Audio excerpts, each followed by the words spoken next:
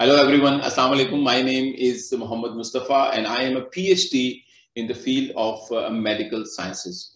I am your instructor for the course which is called as Introductory Biology.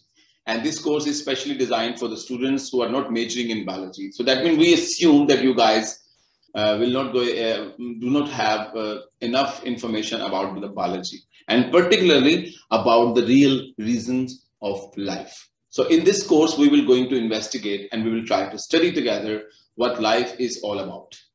And we will going to study about the different life forms exist out there. And we will also try to understand why they are different from each other.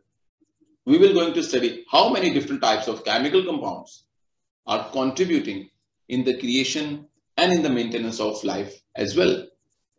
Remember, life is not about having a certain chemical reaction. It's about keeping the balance between all those chemical reactions. So in order to understand life perfectly, we need to understand what are the chemical compounds which are involved in the creation of life.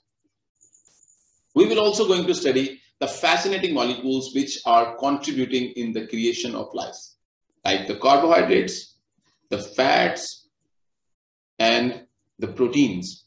And one and only, the DNA. DNA which is not only responsible in storing the information about the life, but it also involved in the regulation of life. We will also study the central structural unit of life, which we call as the cells. We will study the structure of the cells, we will study the functions of the cells in order to understand the structure and function of life. In the second part of the semester, we will going to study the most beautiful creation of life, and that is humans. So we will going to study the different organs present in the humans, like the heart and the kidneys and the lungs and the skin, and how they are contributing and coordinating together in order to maintain the most beautiful thing we ever know, and that is human life. We will also study the different diseases which are associated with the dysregulation of these organs as well. And together we will try to understand all these different basic aspects of biology. So at the end of this course, I'm sure you will going to understand life in a different way.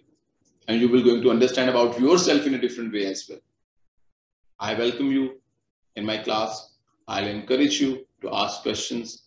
I will try to create an environment where you can ask questions freely, frankly, and without any fear. Thank you very much from my side. Hope to see you soon, guys, in action in the classroom. Let's learn together. Happy learning. Bye-bye.